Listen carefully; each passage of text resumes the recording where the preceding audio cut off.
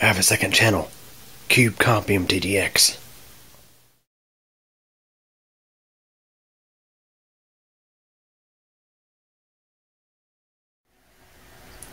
Hey everybody, here we have this HiPro model HP P301 7F3. It was too small for me to read on the screen of the camera. So HP P301 7F3. This power supply, believe it or not, actually came out of a Dell system. As you can see, this little sticker right here is pretty typical of Dell components. The reason why I say it's kind of hard to believe is because usually the units that come out of Dell computers are branded as Dell power supplies, but they're made by OEMs like HiPro, Lite-On, sometimes Bestech. Though the Bestech units I've seen in Dell systems actually bear the Bestech branding. But this power supply here, while it comes on and runs, it does not establish a power good signal to the motherboard. Therefore, the computer that you install this in will not post. So, one thing I have noticed about it is I did spot at least one bulging capacitor in it. So, we're going to attempt a recap of this unit.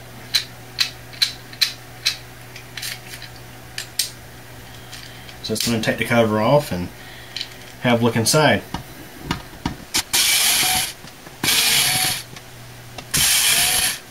Yeah, look at this. First time that we've ever cracked this one open. Don't you just love cracking that warranty seal? So, yeah, I thought I actually had looked inside this one before, but apparently I have not. But it looks like we'll be at least doing a partial recap of this unit.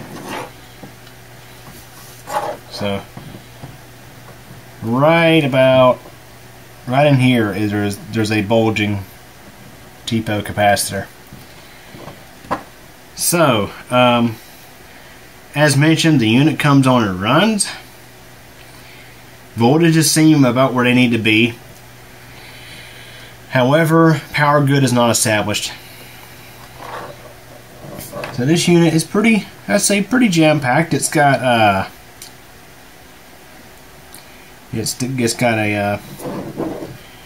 pretty good bit of stuff in it. So I'm going to figure out how to get this case out of here. It'd be nice if it was a clamshell, but it's not. It's got a little daughter board right here, and it's got this LED that is glued into place right here. I'll have to pop that loose in order to get this thing out. I should mention this power supply has been unplugged for quite some time. You do want to be careful with these things because sometimes they can hold a charge. Generally, they do discharge pretty rapidly after you remove power from them, but I always want to use some caution with these things because in the primary over here you have over 300 volts DC. Okay, so let me get a look at what capacitors we have in this unit. I gotta go and cut some zip ties to gain access to some things. Okay, so just want to see what values of capacitors we have in here because I may not have every single value. So in that case, I'll be doing a partial recap. But we definitely want to replace the capacitors that are bulging because those are obviously the ones that are failing. Okay, so here's a look at the capacitors. The one that has failed is a 2200 microfarad 10 volt capacitor. I definitely have those. I also got another 2200 10 volt cap over here, which is fine, at least visually. Looks like we have one or two 2200 microfarad 16 volt caps. I'm assuming they're 16 volt. I can't see everything, but they're near the 12 volt output, so I'm going to assume that we have two of those for the 12 volt outputs, and this unit has single 12 volt rail. We have an LTEC capacitor over here. I think it's 4700 microfarad, 3300 or 4700 microfarad. Now, I don't have that size, and same for this TiPo 4700 microfarad. I want to say it's 10 volt, likely for the 3.3 or 5 volt rails. That's a lot of capacitor just for the 5 volt rail or the 3.3. This one has a 22 amp 5 volt rail and a 17 amp 3.3 volt rail. 18 amps on the plus 12.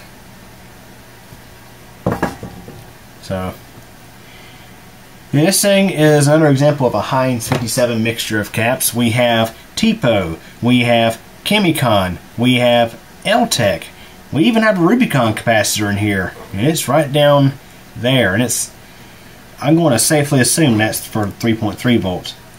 So 3.3 volts over here, 5 volt outputs over here, so I'm going to say these two big capacitors here are likely for the plus 5. Again, that's a lot of capacitor for the 5 volt rail.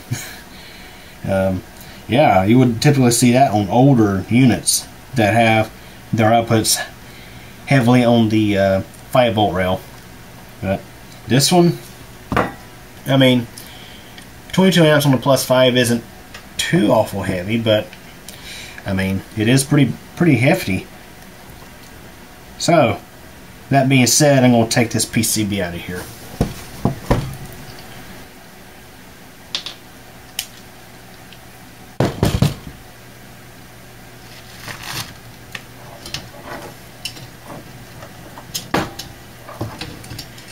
Okay, now we got the circuit board loose, and I must say, have a look at the bottom of this circuit board and compare that with, well, I done put it back together, but one of these FSP units, and you'll see a huge difference in quality and workmanship. I must say, while I like the HiPro units, the Chickeny Power units that are, I think, a spin-off of HiPro or whatever, it seems like the Chickeny Power units do have reliability problems, because, like for example, Deltavex 390s got a pretty close to 100% failure rate on the Chickeny Power units. But the HiPros are pretty dang tough, I must say.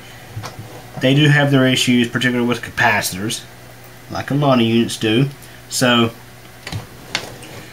we're going to change out the capacitors that I can change out based on what I have in stock, and let's see if that resolves the power good issue with this unit. Okay, so I got the PCB mounted back into the case, and I still got to attach the switch, the load selection switch.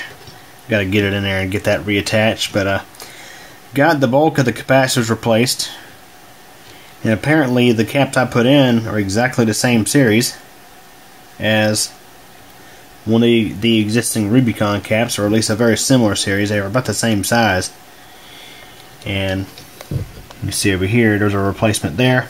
One thing I do want to note is the one capacitor that bulged was right next to a hot load resistor. Right there. If you look on the side of this cap, you can see the heat that was just constantly being sent off onto this capacitor when the unit was running. That's a good bit of heat. So what I did is I tried to set this capacitor where it was a little bit further away from that resistor, because the original was like right up against it. So this one here, tried to angle it off just a little bit. That way it's not right up against that resistor. So it's just going to be a matter of putting this thing back together and back porch testing it, and then checking to see if the power good signal was working or not. Okay everybody, so the power supply passed the back porch test. No blow-ups or nothing like that. But what was weird about it was initially the unit still did not have power good. When you would power up this unit, the LED on the back would not light up. It would light up when it was in standby, but the LED will go out when the unit started up. All the voltages are well within ATX spec, and I said, you know, what the heck, let's go ahead and drop it into a 390 system and let's see what it does. The crazy thing was, the first couple of times I tried to start the system, well, actually, as soon as I plugged in the power supply, the unit, of course, the computer, the Dell Optiplex 390, does a self-test. It briefly powers up to test the power supply, see if it works, and it wasn't getting power good, so the LED up front was flashing amber. But after a couple minutes, I unplugged it. Actually, I shut it down, manually shut it off with the power button, and try to start it again. Lo and behold, it started up. Okay, so I've let this thing sit for a little while just in standby and soft off. Let's see if it'll start.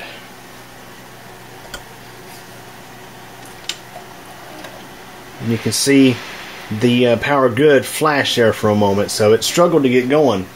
So off camera, I actually did try to start this thing a few minutes ago, and it didn't want to start initially, but after letting it sit for just a little while, things kind of warmed up inside there and it started working. So that tells me there's likely failed capacitors elsewhere in the unit, probably the little ones on the little daughter board where the I think it's the supervisory chip where that's located. That might be a bit more challenging to repair, but I may give it a shot. I may pull that little daughter board out. Depending on how many pins I has, it probably shouldn't be too terrible to get out, but again, that's a bit more intermediate soldering, which I mean I can do, it's just aggravating. Manage to get that out of there, and I can change out those capacitors, or if I'm lucky, I might actually be able to do it without taking the daughter board off. I will have to take the entire PCB back out of the case to do it, but we shall see. So try one more time. You can see how power good started right up that time. So what I'm going to do is I'm going to let it sit, and we'll try it again, and then I'll get video footage next time trying to start it from cold and show you what it does. Okay, so I've let this thing sit for a little bit. Let's go ahead and plug it in and see what it does. And of course, being the Optiplex 390 is going to automatically do a self-test and turn itself on. So let's see what happens to the power good indicator. If it's working properly, the power good LED should come right back on. So it's going to initially light up for 5-volt standby, then it's going to go out, and it should come right back on for power good. If there's any delay or it flickers on and off or stays out, then we know the power good is not properly functioning.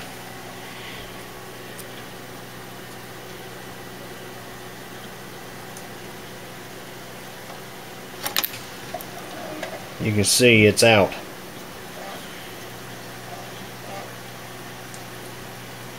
And the computer, of course, is flashing amber on the power indicator because the power supply, even though it's running, it's effectively failing the self-test. So you can see the LED is currently out. I'll just adjust the camera to point at it just in case it comes on by itself. I'm going to check and read out the voltages that are being given to the motherboard.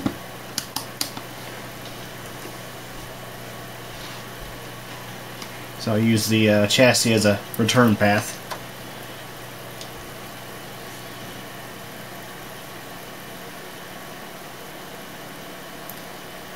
We're getting, let's see,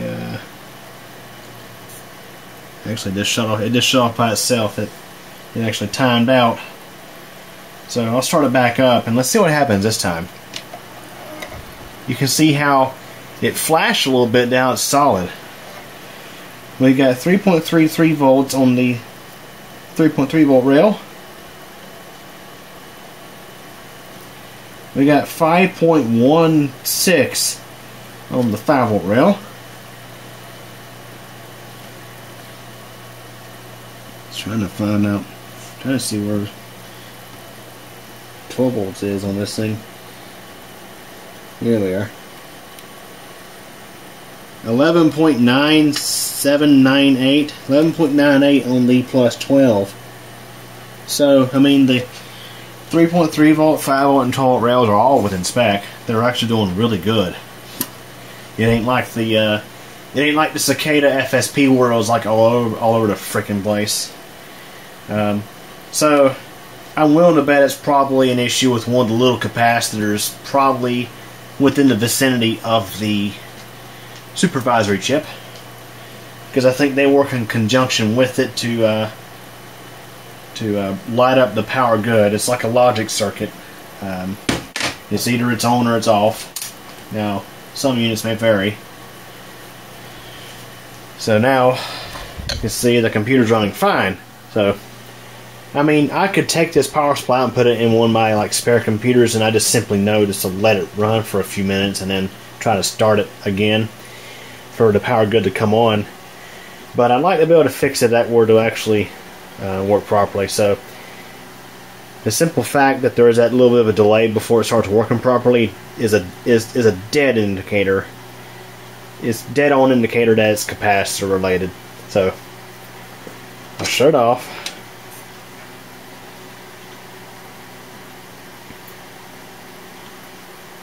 I'll turn it back on and see what happens with the LED there. You see how it blinked out and came right back on? That's how it's supposed to work.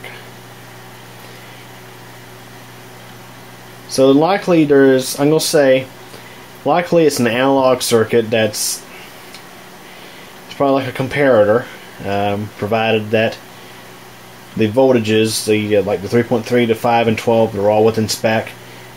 Once all those satisfy that comparison, it should light up power good, but it's not. It's likely a capacitor in the circuit. So I'll be pulling this unit back out and opening it back up later on in another video, and I'll probably replace the little capacitors. I may end up having to use existing ones that I have, like from another power supply, because I don't have new ones of those on hand. But it'd be worth a try just to see if we can get it to work right. So the simple fact that, for example, the simple fact that